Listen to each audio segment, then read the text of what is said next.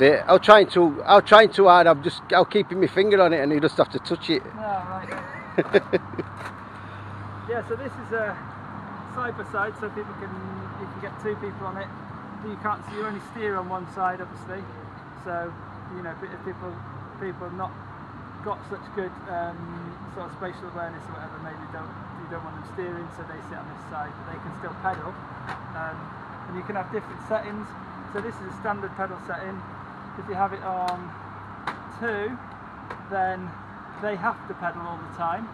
If you have it on 1, then the pedals, I can't really show you at the moment, but the pedals, you don't have to be pedaling at all. So there's different settings for what you want to be doing. Then you've got gears. Sorry, they're the pedal settings. These are the gears for this passenger. These are the gears for this passenger. 2 lots of brakes. Adjust the seats. This seat. This is the only one we've got that does this, but if you've got somebody who's got less, so they can swivel round. They can sit on there and swivel them in. Yeah.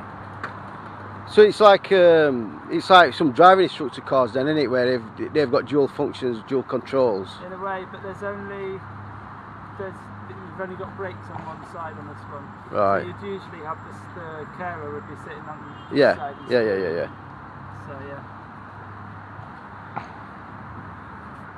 They've really, they're very overly engineered, aren't they? They've really made well, aren't they? Yeah, they are. This one especially, it's almost a bit too over-engineered because it's heavy. Yeah.